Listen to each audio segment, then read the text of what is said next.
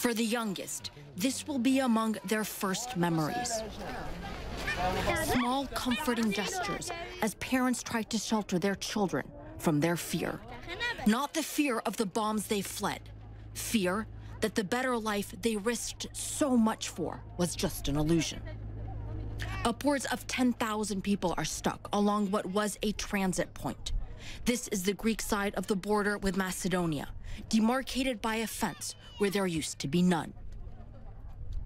In recent weeks, Macedonia has only been allowing a few dozen people a day through, and only Iraqis and Syrians.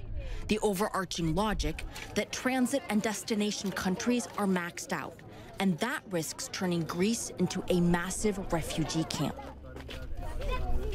Ahmed and his family have been waiting for around 2 weeks, but they might never make it. His wife does not have her Syrian ID. When the strikes hit, we just ran away, he says. I happened to have my ID in my pocket. Hers was in the house. They never had a chance to go back, and stricter regulations make identification many fled without mandatory. Ahmed says they had no idea.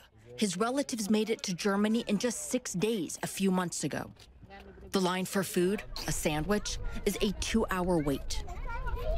These women, these young mothers from Aleppo, were just telling us that the hardest thing about all of this, and they can put up with just about everything, is the uncertainty of it all, not knowing how long they will have to continue living like this. They are, like the others here, aware that there are high-level meetings that will be taking place between European leaders and Turkey, and it gives them the slightest bit of hope that perhaps this misery will end. Life does morph, as those who fled war know too well. Fadi, who went broke getting here, reopened his Aleppo barber salon, a far cry from the business he used to own back home.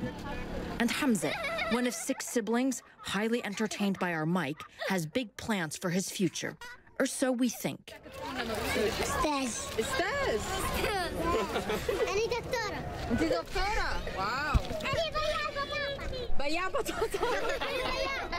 Who knows what will happen to these children's dreams, given Europe's rising anti-immigrant stance, and the reality that in the last 8 months, since the refugee crisis first made major headlines, instead of viable solutions, there have simply been barricades and blame games.